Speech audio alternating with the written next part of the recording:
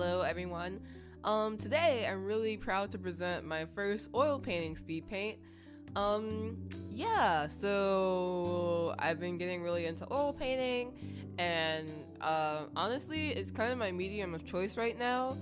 I used to acrylic paint, and I like acrylic painting, but oil painting is everything that I want from acrylic painting that I couldn't get, and I didn't really know that much about it until I saw like YouTube videos about it and all of that sort of stuff, and now I'm like really into it. It's a little difficult when you start. I started this summer, and yeah, it was definitely really hard when I started, but now I'm like pretty comfortable with it. There's definitely some stuff that I need to improve on, like mixing and stuff, but otherwise pretty comfortable with it. Definitely get better effects than I get with acrylic, just because of the mixing time and all of that stuff. So what you're watching is my second oil painting. My first one I couldn't record because I just kind of started it at a weird time, and yeah, that wasn't really up for recording. But this one I was like, I'm gonna record all of it and I'm gonna put it on my YouTube channel, and exciting. So as you saw at the beginning, I had the sketch, I have a sketch. This isn't my vlog if you watch my vlog or whatever, but I had a sketch and I sketched it in my sketchbook, and then I put it on my computer screen and I transferred it. That was kind of a complicated process, but yeah, I got it to the size that I wanted, and then I like traced it onto a computer paper, and then I like colored the back with a graphite stick, and then I traced it onto my board, and yeah, that was kind of a lot to do, but yeah, I got there. In my sketch I didn't really have a background or anything, so I just kind of went to Pinterest and found a couple of background things I liked, and like put them together and sort of alter them. Well, I didn't like alter them like on Photoshop, I just kind of like altered them mentally. Like, this is kind of really similar to the background that I found, but like all of the colors are different and the placement is really different.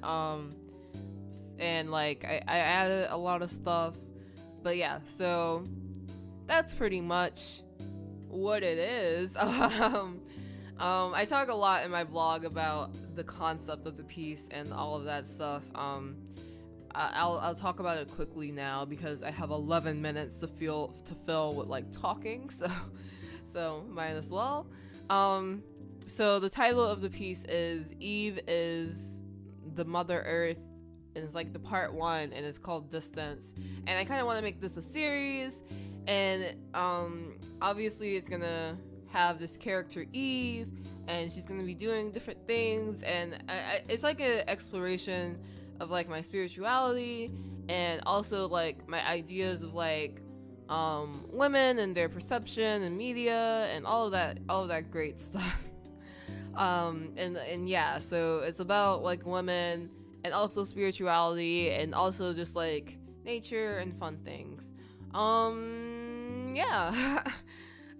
So I guess I can talk about the actual process a little bit more and what I struggled with and what I didn't struggle with. Like I said, this is only my second oil painting, so there's some things that I struggle with a lot. As you see right now, I spent an absurd amount of time on the skin, and that's not because I like wanted to refine the skin and the skin is the most important part. It's because I have no idea what I'm doing. I realized this in the process of doing the skin, that I don't really actually know how skin works, and I kept pulling up references, and I just got further and further into the I actually don't know how this works sort of place, because skin has this like, especially dark skin has this like weird thing with like saturation, and like some parts are grayer than other parts, and like some parts are redder, and then some parts are like yellower, and some parts are like browner, and oh my god, it's so complicated actually. But yeah, I'm like really bad at skin, so I've been trying to do some skin studies and stuff, which only made me realize how much worse at skin I am than I thought I was. But Another thing that I realized that I'm not particularly great at is finishing things, and not like finishing. That's such a weird way to say it, but once I started the background, I got into this place where I was like, how do I know if this is done? And that's like a really complicated place to be at, because you just keep touching things until you kind of think it's done. But yeah, that specifically happened to the background with me. I would just keep going, and I'd be like, I don't want to touch it anymore, and I'd be like, should I keep touching it? And then you know, but yeah, the only way to solve that is just intuition and hope. Just intuition and hope, and yeah, trying to get things as finished as the actual body is generally how I go about that. Like, get everything to like the same amount of finish that the body has, because I know when the body is finished, but it's a lot more difficult for me to like tell when a tree is finished or anything. And I also tried to keep in mind perspective, like atmospheric perspective, and how that like sort of fogs things out closer to the back, and how like things would be less defined in the back. So that was helpful. Also, I've been watching like a lot of Bob Ross. I haven't really been watching it, it's just kind of been on while I like do art, and yeah, that was like super helpful for like the trees and stuff, and like figuring out tree anatomy. But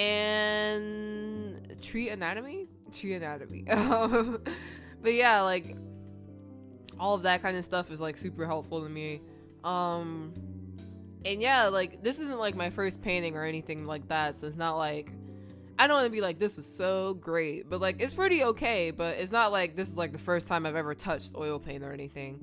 But like I worked with acrylic for a really long time, so it's not like I'm going into this cold, you know. So yeah, also I learned a lot of things about like glazing and all while I was doing this. It's like a combination of me watching a lot of videos, and I started my painting class, and there's like a lot of talk about glazing and all of that kind of stuff. It's really hard actually. Not hard as in like difficult to do. It's just kind of difficult to like time for me. Yeah, I'm really bad at like waiting for the paint to dry and knowing when the paint is dry and all of that sort of stuff. I'll like, because I use Gal Kit, the paint dries pretty quickly, but sometimes I use like less or more, and I don't really like measure it or anything. I just kind of do what I think feels right.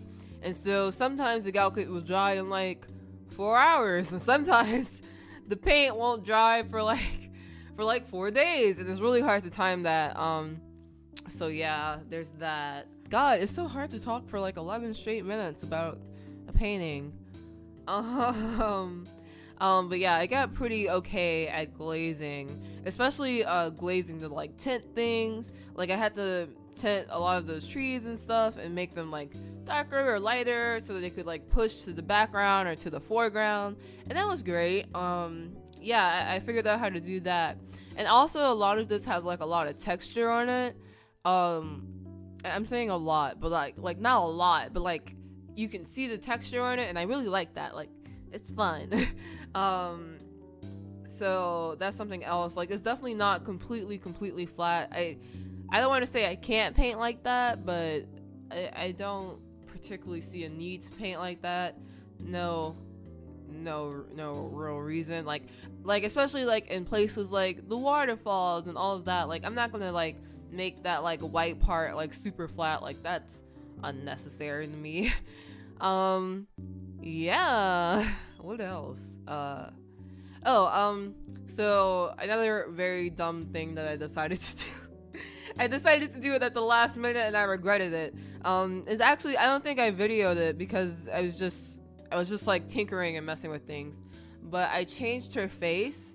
It was literally after it was done. Like, I didn't video it because the painting was done. And I changed her face, and I kept messing with it, and I hated the way I changed it. And I was like, I wanted to be back to the original, and I had to like use paint thinner and get some paint off, and like a lot of stuff, but it's not exactly as like it looks in this video, but it's really close or better. So really close or better is good enough.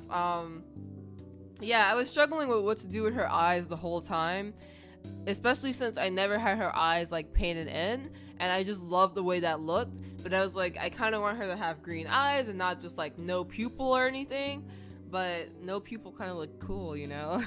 But now, like in the final painting, she just kind of has like this like grayish, cloudy storm kind of eye, you know, and that's cool.